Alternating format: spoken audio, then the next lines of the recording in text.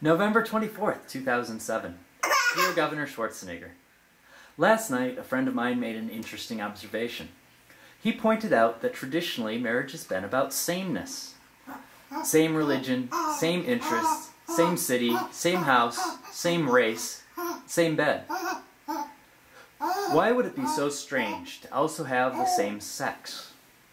Wearing each other's clothes is no longer weird, but rather efficient. Being able to use the same locker room at the gym is quite practical. Not having to worry about putting the toilet seat down is quite a peacemaker too. They say that the exception proves the rule. Just like there are exceptions to sameness, there are exceptions to differences. Please, support the freedom for same-sex couples to make the same commitment of marriage that same religion, same location, same interest, same house, same bed, same race couples can make, and do, make every day. Please support the freedom to marry. Yours,